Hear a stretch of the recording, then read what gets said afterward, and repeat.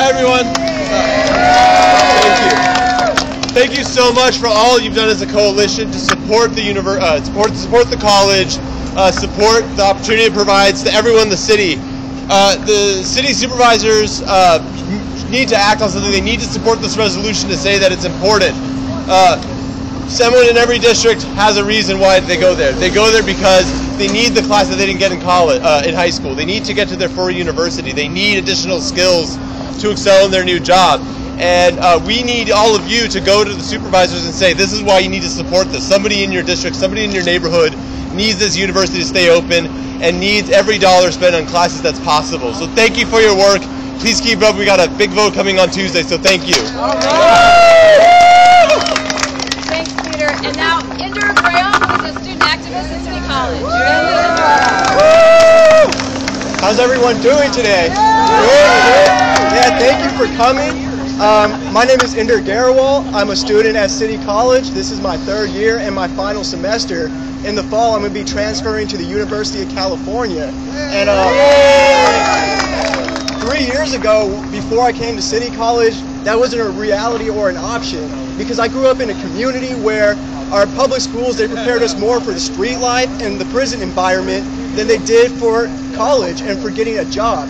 So City College really represents a silver lining for me and many of my peers at City College, because it takes people who come from a faulty K-12 system, former inmates from the prison system, people who have been laid off, and people who have dropped out of school a long time ago to come back and get the necessary knowledge, skills, and attitude that will mobilize us as well as our communities in the changing economy. So that's why the bill introduced by Supervisors Cohen and Marr is really important, because it helps City College remain diverse and also remain a school that's of quality academic excellence. And also, yeah, exactly, yeah, City College of San Francisco. And also, as the previous speakers have pointed out, this is not a City College problem. This is a problem that's indicative of the deprioritizing of the California public school system, how we're ranked 50th in spending for K-12 and college spending, but #1 in prison spending. So we have money, we have plenty of wealth, it's just not going to us. So that's what we need to fight for, and the resolution being proposed by the Board of Supervisors is a step forward for that, for the people of San Francisco as well as the people of California to stand up and fight for our community colleges. Because without the community colleges here in San Francisco and here in California in general, there are a lot of marginalized, disadvantaged, and alienated communities who are not part of the economic system, who cannot contribute to a sustainable planet. And without us, our planet cannot be sustainable. So we do need to come together, not just for the sake of the school, but for all the schools and just for the viability and sustainability of our planet.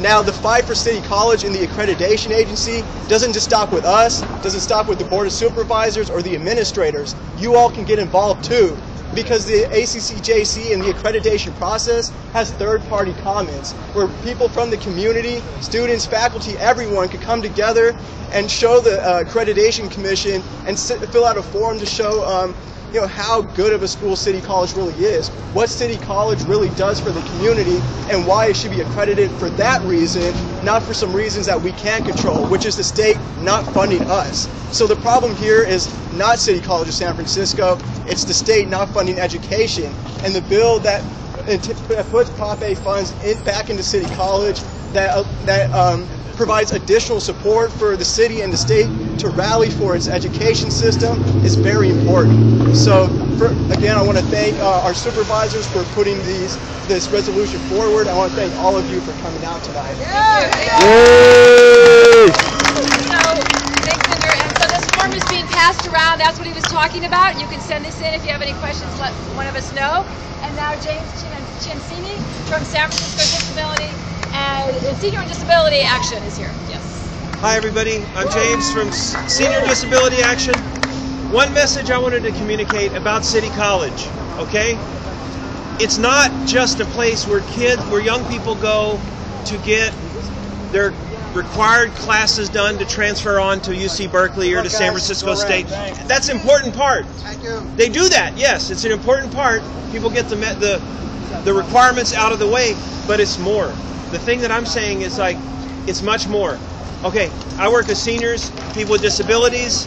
Seniors need more than just medical care, right? They all need medical care, but they also need other things. They need to be engaged in the community. There's food, home care, IHSS. There's senior centers, there's community, there's all this. They want to be an active part of the community. They don't just need home care. College isn't just a place to get people off to UC Berkeley. That's important, that's a key, but it's more, okay? And that's what City College does. It provides more. They have a lot of community networks. They have a lot of non-credit courses. They have a lot of ongoing education courses. That's the important part. That's a very critical role. That's why we support using the Prop A money to fund City College. Because the community college, the community voted, the community said to use that money. So it should be done. It should be preserved.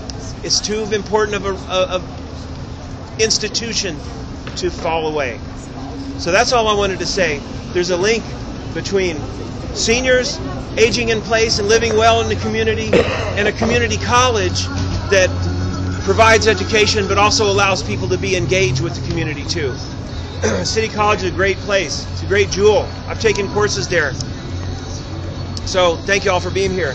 And tell them, use Prop A! We also have one final speaker, Derek Azarda, who's been working with the coalition and disabled students.